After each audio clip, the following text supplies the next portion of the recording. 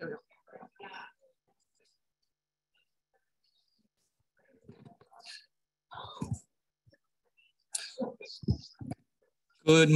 It is afternoon officially. If everyone could find their seats, we're going to get started. Hello and welcome everybody to the 2022-2023 Fairbanks Lecture Series in Clinical Ethics. My name is Brian Leland and I direct the Fairbanks Center for Medical Ethics and our Clinical Ethics Fellowship here. Thank you for your continued patience and understanding as we navigate our new CME and CE process. The text code for CME and CE is on the screen currently, and use that to receive credit for attending today's lecture. Certificates are now being sent out approximately 30 days after each lecture. Also, please mark your calendars for the Fairbanks Center for Medical Ethics Conference in Clinical Ethics, which will take place on Friday, February 3rd, 2023 in Hine Hall, which is on IUPUI's campus proper. You can also visit our website at www.fairbankscenter.org for more information.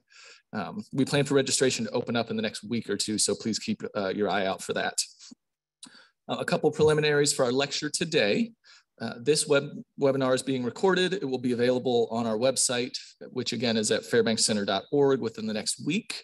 We encourage you to send, pardon me, your colleagues to the website for viewing that as well.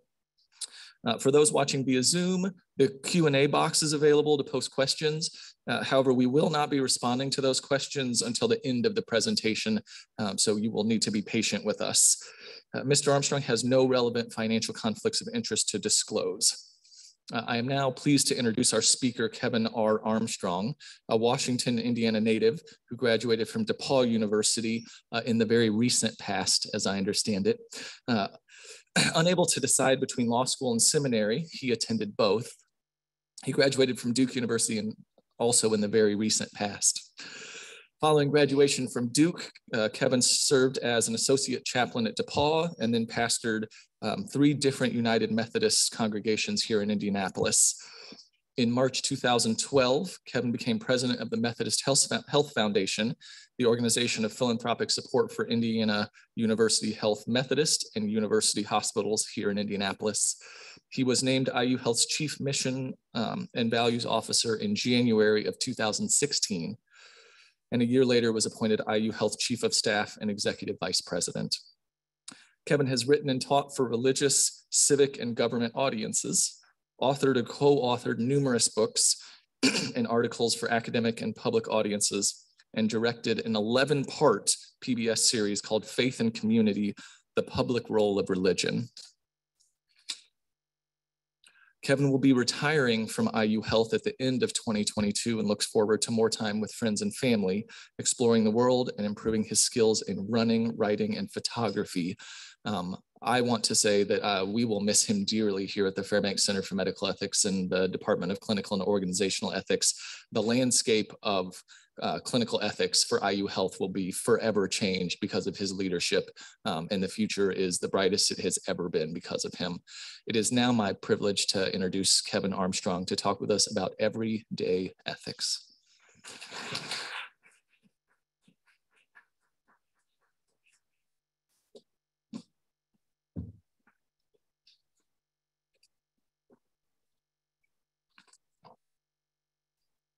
Hi, everybody. How many choices have you made so far today? When to get up, whether to hit the snooze button, what to wear, how to squeeze in some exercise, where to hide that extra Halloween candy so you don't eat it all at once, whether to hit the snooze button the second time. How many decisions do you think you'll make by the time you fall asleep tonight? This is a serious question I'm asking those of you in the audience. Shout it out. How many decisions do you think you'll make today? 430. Oh, come on, folks. $1, Bob. Researchers at Cornell University estimate we'll make 226 decisions each day just on food. And as your level of responsibility increases, so does the multitude of choices you have to make. It's estimated that the average adult, and you're all above average, makes 35,000 remotely conscious decisions each day, each decision carrying benefits and consequences. Now, frankly, I find that number really hard to believe. Assuming that you get 8 hours of sleep tonight, and I'm hoping at least 2 of you did today, that leaves 57,600 seconds to make 35,000 decisions, or about 1.5 decisions per second. Really? No, I'm serious. It has to be true. Why? Because I found a citation on the internet that said so. A further bit of research review may indicate the number is potentially closer to something like a whole bunch. When I retire at the end of this year, I'll leave with a grateful heart for at least 3 things: the friendships and relationships I've enjoyed here, appreciation for the sense of purpose and commitment that are on display every day in our clinical areas and quietly behind the scenes among the thousands of people who support our clinicians, and nothing short of awe at the quantity and quality of decisions that are made by you and by our team members every single day. Some of these decisions have existential implications, to be sure. Others are perhaps much more mundane. For instance, I think about the first day of incident command at the system level, March 9th, 2019, when we naively gathered 20 people in a small, poorly ventilated conference room, elbow to elbow, without masks, and asked, we know what our values are. Now, how do we commit to specific principles to guide us through whatever lies ahead? Very quickly, we decided that there were 4: mitigate the spread of COVID, enable our workforce to practice safely, be good stewards of our scarce resources, and be a trusted source of information. In other words, at that table and throughout the state, how do we move into an unknown future guided by what is ethically right, not just legally required? Or how about decisions related to policies? I truly believe that most policies are instituted by well-meaning people seeking to do good for the greatest number of people. Policies that include state or federally mandated guidelines, institutional policies about tolerance of patient and family behavior, or HR policies about your time off or dress or pay or benefits. And most of these policies have been designed based on our values, our industry standards, the strategy, regulatory requirements, and yet, most weeks, those of you who are in leadership positions encounter the exception, the outlier, the reasonable objection. How can a decision which looks so clear on paper look so confusing in the context of it involving a friend, a colleague, or yourself? Or how about the hundreds of times that you and I have met with someone behind a closed door or in a quiet corner or over a cup of coffee who's faced with a unique or difficult or confusing moment that seems to have no obvious answer? In trying to come with what the friend describes as the right decision, you and I are put in the position to decide how and when do we participate in helping someone who's trying to sort out choices without being criticized or compromised. Every day, at work, at home, among our family and friends, among the strangers we briefly encounter, our lives bump up against decisions. Some momentous, some monotonous, many will be forgotten by the end of the day, and a few will live with us for as long as we have memory. And yet all the choices matter because thread together, they begin to reveal a pattern about who we are and the contribution we will make to those around us and to the larger world. Our decisions are often informed by our growing up experiences and fused with what we learned inside and outside the classroom or the clinic. And they often mirror what leaders and mentors have taught us by their words or actions or inactions. So how do we weave the threads into something that may never be seamless, but at least begins to provide consistency to the character and capabilities of our life? I can only begin to hint at the direction of that task, but today I'd like to offer 3 thoughts that may prompt your own ideas and answers to that question.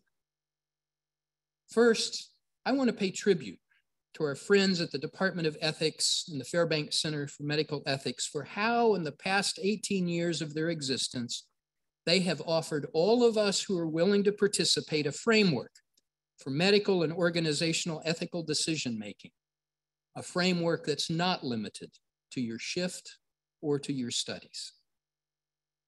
Second, I want to reflect with you about how, apart from their standard rubrics for thinking and behaving ethically, I believe that our ethics-minded friends have contributed an equally powerful, if perhaps more subtle gift about narrative that can inform all of us in our day-to-day living and decision-making.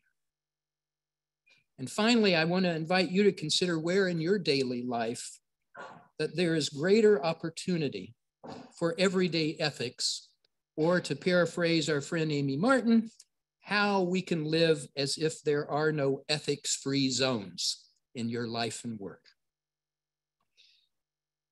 Now, I suspect most of you in this room or listening remotely probably already know something about the beginning of the Department of Ethics, but a brief primer never hurts to remind us of our roots. As Alex Haley tried to teach my generation 50 years ago, understanding our heritage often produces a yearning for a brighter future. In 1999, the Richard M. Fairbanks Foundation approached the CEO of Clarion Health, then the predecessor to IU Health, about the possibility of a living memorial to grandfather Charles Warren Fairbanks. If you're a Hoosier, you learned in the 4th grade that Charles Warren Fairbanks was a US Senator for 2 terms. He became a vice president to Teddy Roosevelt, and either he or Vice President John Garner are the ones who came up with the phrase that the vice presidency is not worth a bucket of spit. And he didn't say spit. So we'll add to his virtues candor. The Honorable Charles Warren Fairbanks, however, was also a great friend of this institution that you all in this auditorium are sitting in. He served on the board and was president of the Methodist Hospital. He was a great contributor and a generous patron, and he spoke at the laying of the cornerstone here. Well, as often happens in the grant-making world, the leaders of Clarion Health approached the Fairbanks Foundation with 4 options that they asked us to present so that they could begin to help us decide which one to focus on. And as sometimes happens, they returned with the 4th of what we thought were the possibilities for establishment of a center as a living memorial to his legacy and to the people of Indiana. From that grant, my predecessor, Steve Ivey, helped design what Dr. Paul Helft launched and piloted. Those of you who know Paul know that he brought with him a depth of wisdom and experience from his time at the McLean Center at University of Chicago. But more importantly, Paul embodied both knowledge and wisdom about the task at hand. Among all the choices that the members of the hiring committee made that day, choosing Paul as the founding director has to be among the best of their choices. During the first few years of the activity of the FCME, they began to lay the foundation for programs that were offered support through ethics consultations, programs for students and clinicians.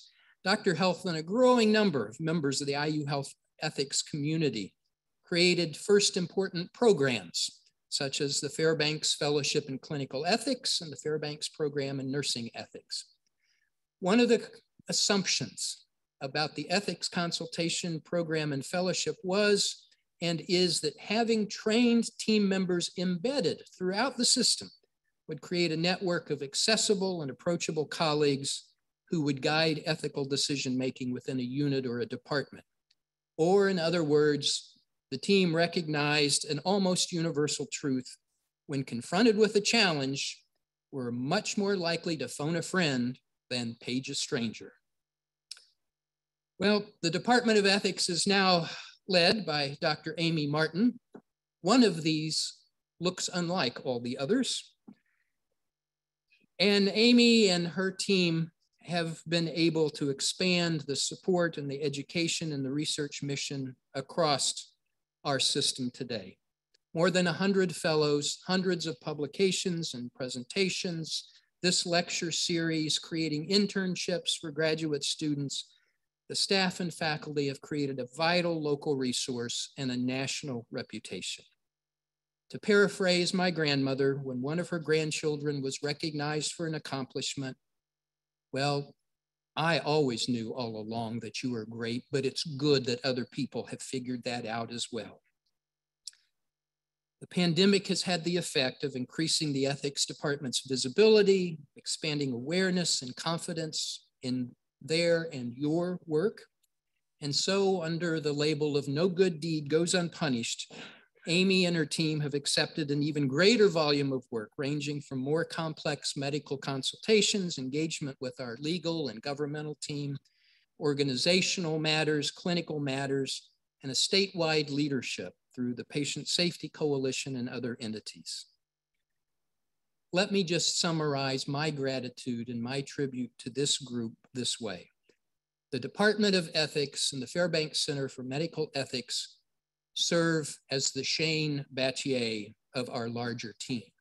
Remember, Shane, you Ducators, go ahead and get it out of your system. I expected a few boos along the way.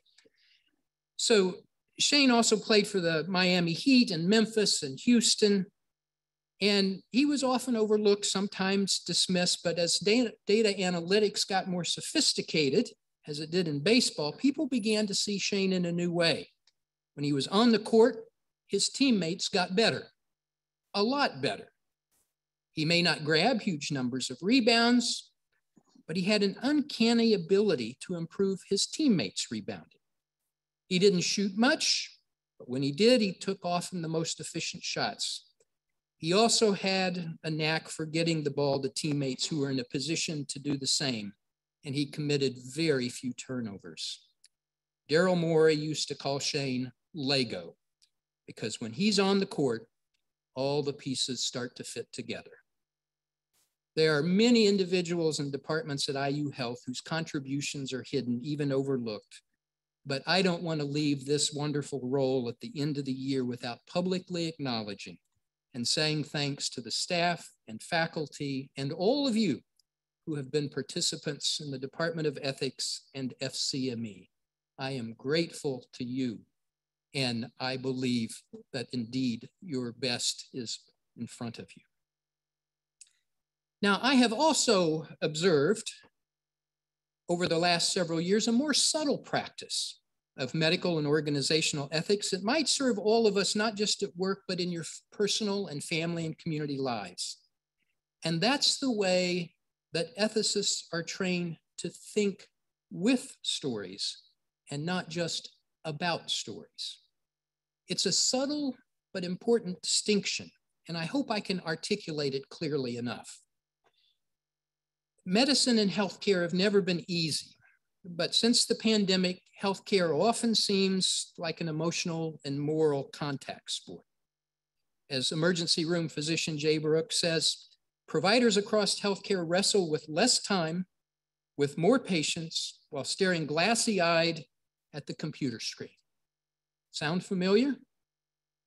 Over time, we may be able to solve for staff ratios, span of control, EMR frustrations, but addressing these real but tactical frustrations will not in themselves solve for what I believe is our greatest challenge: understanding with stories.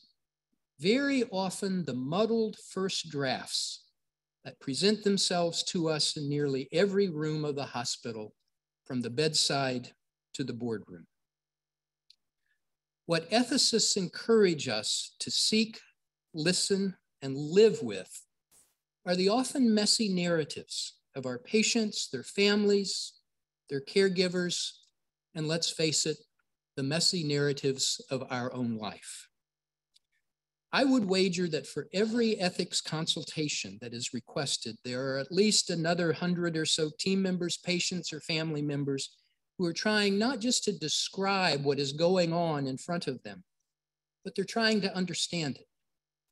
Thinking with stories in this instance is different than thinking about them.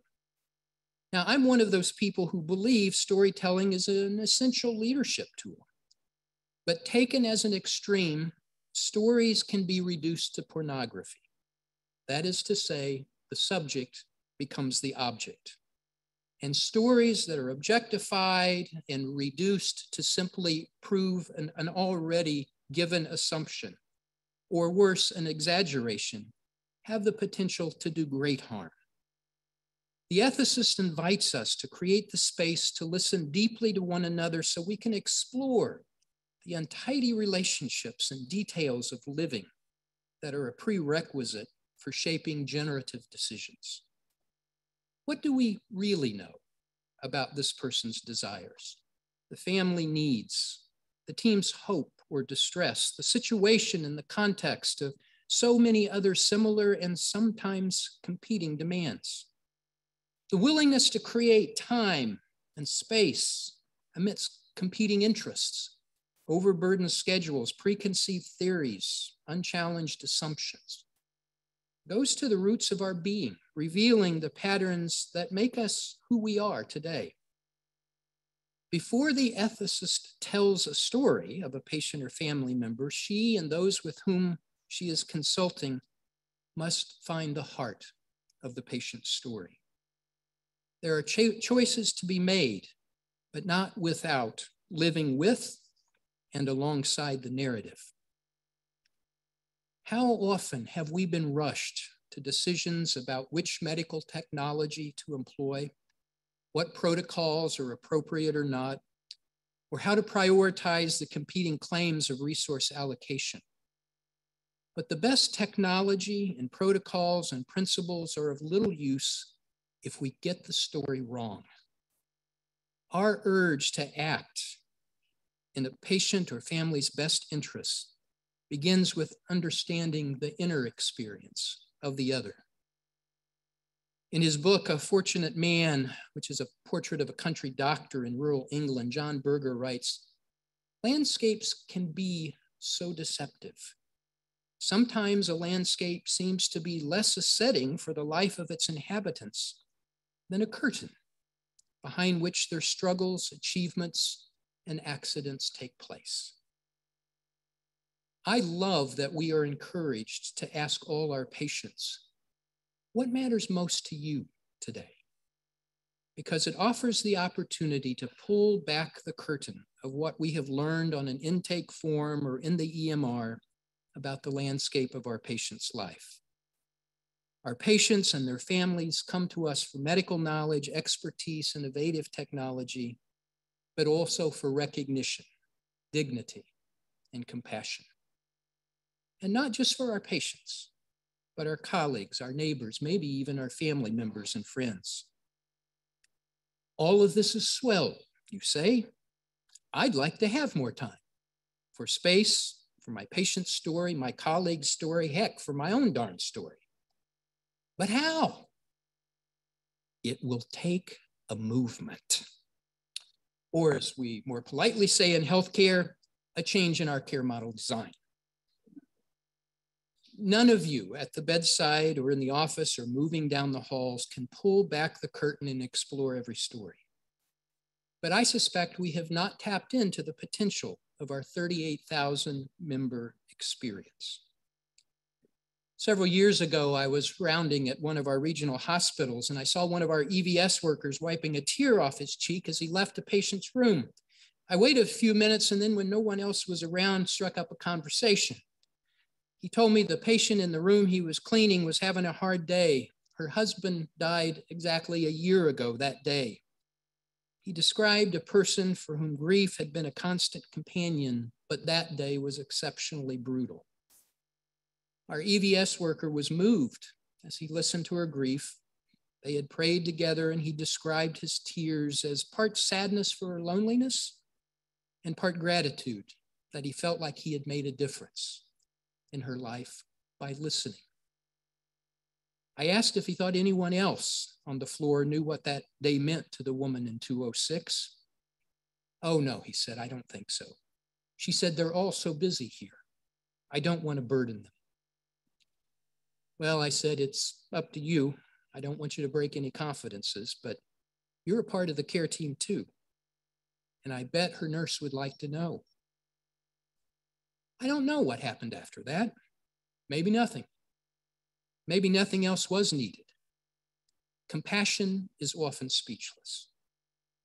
But I will never forget that EVS worker entering the messy draft of that woman's story and allowing himself to identify with and be moved by someone who was suffering. Doctors, nurses, technicians, therapists, EVS workers, chaplains, social workers, food and nutrition team members, transporters. There are so many members of our care team. The competing demands of our workforce cause many of us to have to allocate compassion. I get it. We don't often talk about compassion as a justice issue, but I believe that it may be. And becoming more just ought not to be a new job requirement or an ELMS module. Becoming more just may require us to think about who we are and who we regard as a part of our care team. Who's a part of the care team where you work? The ones who learn and serve with stories, not just by telling them. Whose care team are you part of at work, at home, or in the community? Have we inadvertently marginalized people who can help us imagine new models of care as we think with all the stories that move through these halls and in our streets? Please don't understand me. Stories can be tools of deception as well as instruments of compassion. And compassion can be confusing as well as fatiguing. But the discipline and rigor of learning and teaching with stories often help mitigate the risk that I believe we must take. So where does this take us in terms of your everyday decisions and how they shape your life and the lives of those around you? Let me reiterate a shameless plug. Stay in touch with FCME and the Department of Ethics. The work they do in our larger system and community can guide and inform us at home and in community, not just at work. They have a way of thinking that's disciplined, but flexible, time-tested, and yet contemporary. Make a path to their consultations, to their workshops, to their presentations, and once you arrive, get engaged. Let them hear your voice as you hear theirs. But let me focus specifically on their gift of thinking with and not just about stories as it relates to those plus or minus 35,000 decisions you may make today. I'm biased toward the idea that examining one's life is a good thing, but examining one's life gets pretty boring and pretty self-centered quickly without asking, what am I discovering? Which typically leads to that ancient question, what ought I do? Which is foundational, at least in the West, to this thing we call ethics. The wonderful question, what ought I do, has both a broad application and a practical focus. It's not a question reserved for lofty matters of war and peace, euthanasia and capital punishment, marriage and divorce, but also for the ordinary questions of life. Dress codes, jokes we hear, internet dating, splitting the tab, what you're going to tell your mother when she asks how much you like that hideous sweater that she gave you for Christmas. Here's a list of some of the everyday ethics issues that I compiled from asking other people, conversations with friends. I bet you have dozens more. Choose 2 or 3. And if you really am brave, invite some others to listen to your story and tell their own story about one of these issues. And then do what good ethicists do so well. Get curious. Or as my Castilian friend says, and I hear her voice every time I say the word, be curious. Rather than seeking answers, find the right questions. What do you learn as you live with these stories about yourself, about your values, about your point of view, your yearnings and your frustrations? Why does this story matter more to you than others? What values are evident? What principles emerge? Good ethicists develop a muscle memory over time, guided by the discipline of framing questions based on values and principles, while acknowledging that these principles are often competing and eventually must be prioritized. Story is an essential companion. Or to mix my metaphors, a story is a house with many rooms, and we learn with stories rather than simply tell them. We begin to better understand ourselves and those with whom we share these many homes. I may be totally wrong about all of this, but here's what I think I have right. We live in a culture that's enamored with fame, power, and authority. We name buildings and highways and clinics after people who are known for big decisions and outsized contributions, and that's fitting and appropriate. I suspect, however, if most of us examine our life, we will recognize we have been primarily shaped and influenced, encouraged and emboldened by rather ordinary people who entered into our messy narratives and helped us think and learn and behave more purposefully, more compassionately, and perhaps more wisely by the way their disciplined curiosity and engagement pulled back the curtain on who we are and who we want to be. Intentionality and discipline and decision-making of the order our ethicist friends offer is one path for contributing in ordinary and in extraordinary ways to those around us and the greater enterprise of healthcare in the communities where we live and work. So I invite you to explore the difference, if indeed there is one, between thinking with stories and thinking about them. Try it with your everyday decisions, as well as your clinical or administrative responsibilities. Be curious. Consider narratives an invitation to discovery and not simply a lesson in problem solving. Build those narrative muscles in such a way that gives your life purpose and discipline, while also allowing you to become that person others seek for comfort and challenge or counsel. And have fun building those muscles. What makes our work difficult can be very different from what makes it profoundly hard and profoundly meaningful.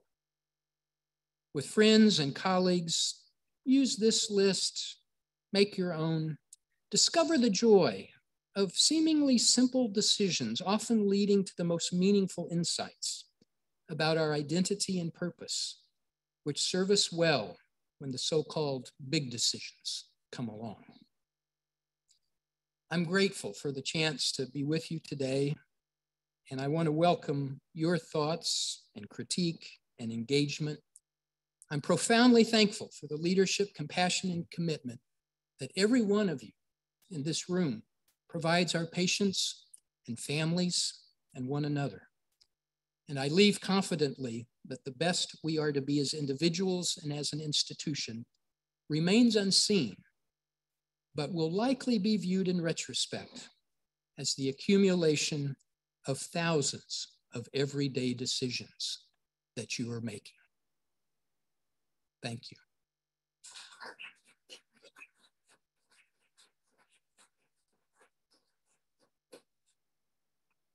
Thoughts, comments, critique, suggestions?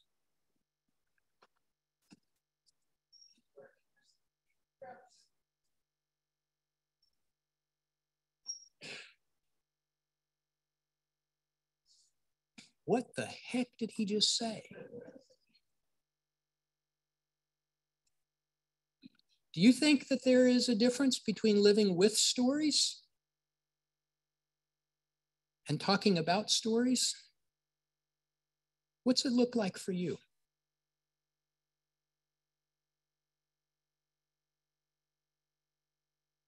It's okay, you can look at me. You don't have to look down, even if you don't have a thought.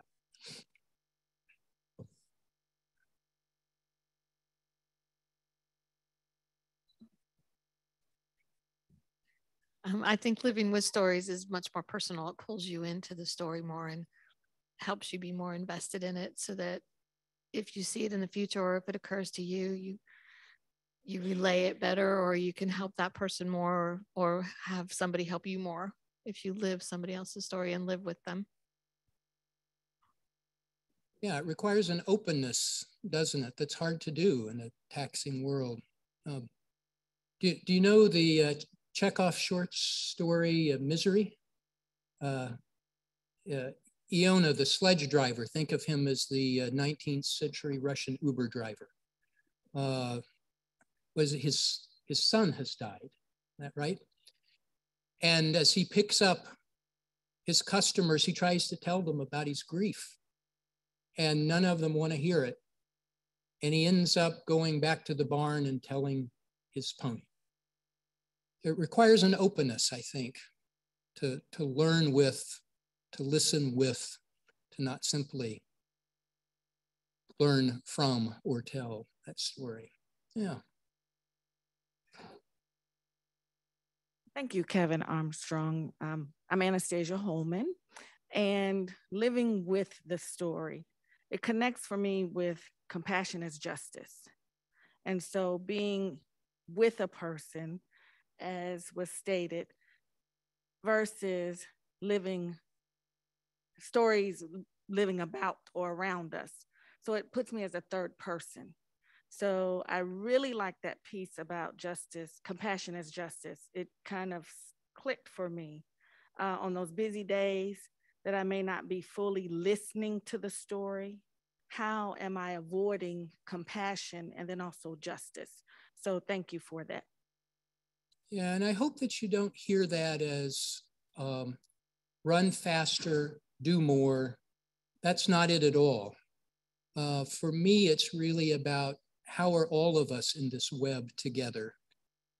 And just as justice means there's enough bread to go around, I think it can also mean there's enough compassion to go around. Yeah, Jane? Oh. Hold on, before we get to Jane's question, I have a question online about about compassion fatigue. What are your thoughts around compassion fatigue? It's real, isn't it? But you know what? I think what I experience more than compassion fatigue is compassion confusion. That is to say, what's the right thing to do here? What's going on here? And that's where living with the story becomes really important. If we answered every call to compassion, fatigue is bound to be our neighbor, if not our bedmate.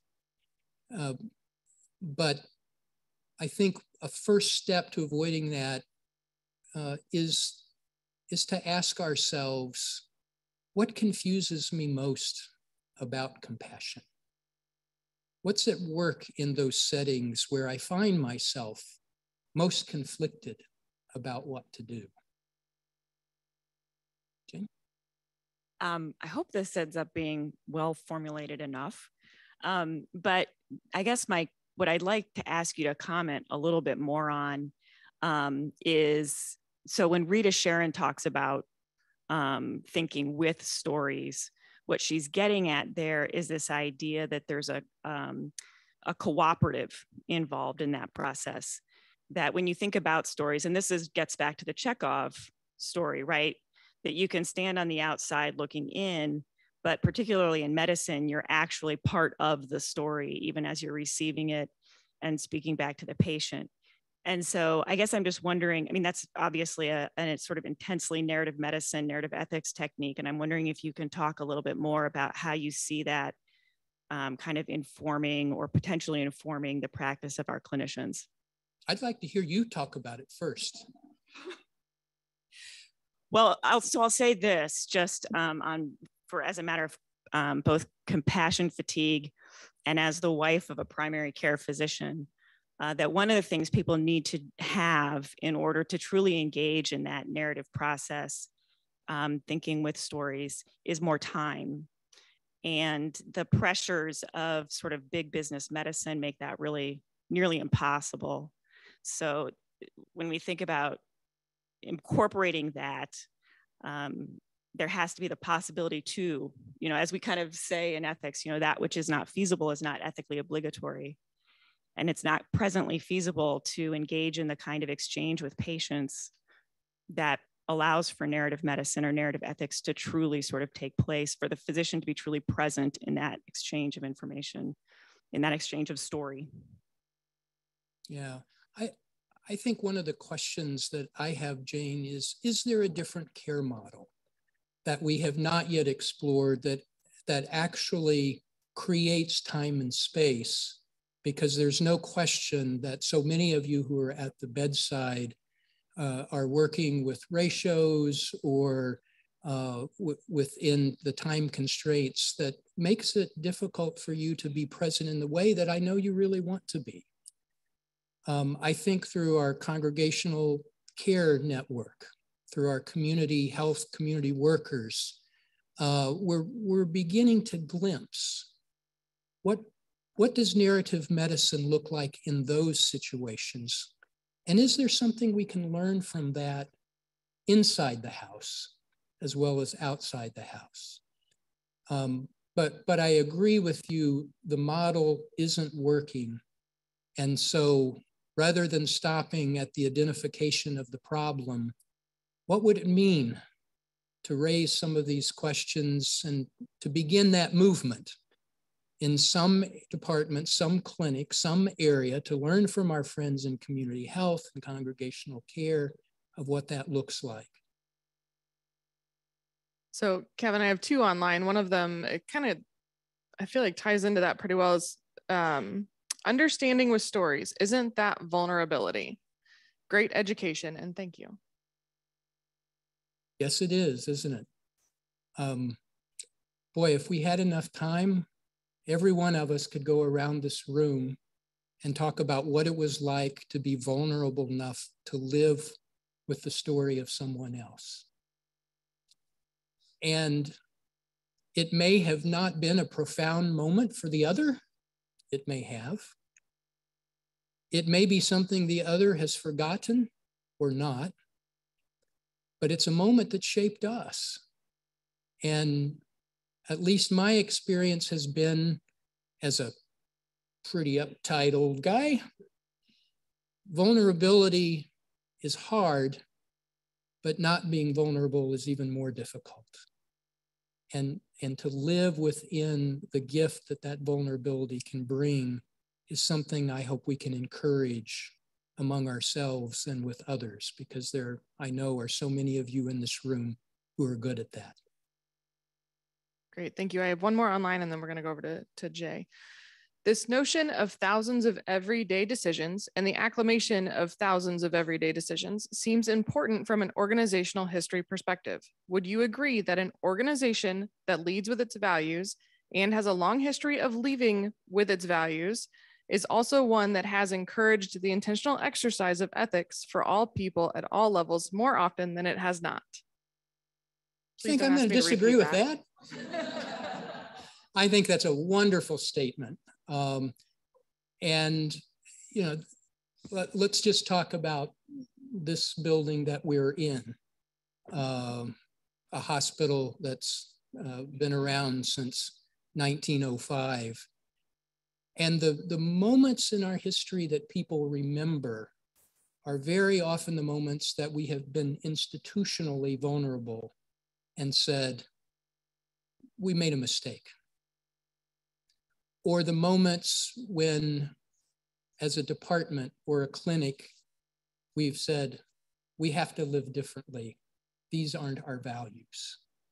And again, I would not disagree at all. I think those values are in the DNA, but I also think that folks like our department and FCME help amplify that and help spread that learning in ways that are very important to our future. Jay? Hi, Kevin. Jay Foster here. A little bit closer with the mic. Thank you.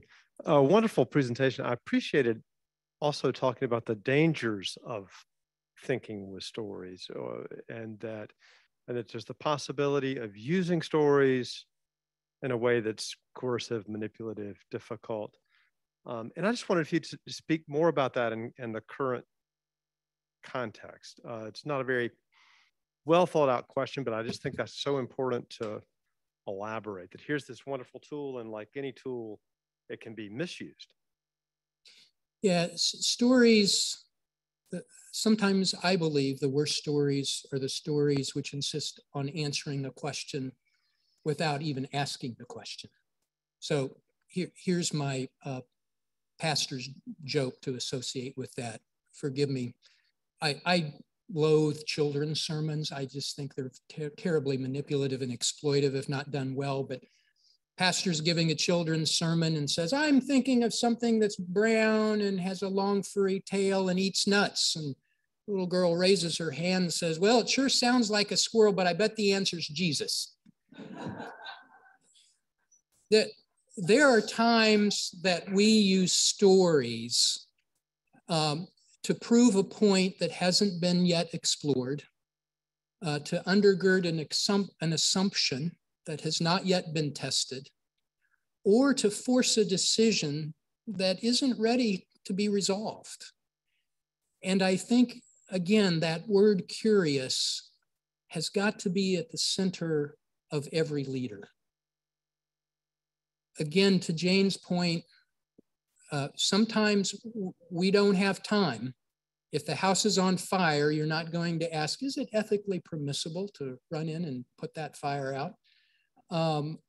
But I think as leaders, we need to explore with our teams the questions behind the stories that come to us so that answers don't become pat. I'll give you one other example. In the executive team for the system, several years ago, we started beginning every executive team meeting with telling value stories. Bring to the table a way in which you think you have seen the values at work or at not. When we first started telling those stories, those were good stories. We met our values. Then we started getting a little more vulnerable and saying, here's where I think we may have missed the mark. And then we did what good ethicists would encourage us to do. We started asking, how were these values prioritized in this particular situation? And what do we learn from that? So yes, the stories can be tools of deception and aggrandizement and coercion, but they can also be the pathway forward. Nicole? Hello, everyone. Nicole Wilson, Vice President of Community Health Operations. First of all, congratulations on your retirement and thank you for the inspiration you've been to many. This was a great lecture. Wondering if you could provide insight for those who are watching, those who are leaders, those who manage teams, when organizations such as ours have to make tough decisions. And sometimes that's layoffs. We haven't had to do that at IU Health, but structural things or things moving from here to there and all those types of things. How you advise leaders to do that and help staff understand, because sometimes they will say, oh, if we were a values organization, then we wouldn't be doing X, Y, Z. And so how do you grapple that with folks? Because it may be very impactful to a certain group of people, and their lens may be from a different lens with which those decisions were made. Just a couple of thoughts, and others may want to add to it. First of all, the necessity of transparency. There's no place for sugarcoating. There's no place for saying, maybe, kind of, sort of. It's got to be honest if you're going to be trusted as a leader, because as soon as you lack that transparency and fail to share the essence of what you know is at stake, you've lost the trust of your team. And as the old saying goes, the speed of trust works fast in both directions. Second is, as a leader, you are likely in a position to see a larger landscape. And if you're not, you need to put yourself in a position where you can. This is what this decision could mean for our team. What does it also mean for the larger organization as measured by our strategy, our values, our operational goals, and any regulatory constraints that we're operating under? For me, that's the 4-box that I use in those kinds of conversations. Let's get clear. What are the values? What's the strategy that we say we're aiming toward? You may have the best idea in the world, but as an organization, we've said, that's not our direction right now. Maybe it will be in the future, maybe not. And we have operational goals which should never be ends in themselves, but should be pointing us in a direction that we all have clarity. What do we believe are the measurements of a great organization at this particular time? And then in the background, there are always regulatory requirements. And you may be the only one on your team in a position to say, I know that sucks, but this is the federal policy, or this is the state policy. Would you add anything to that, Nicole?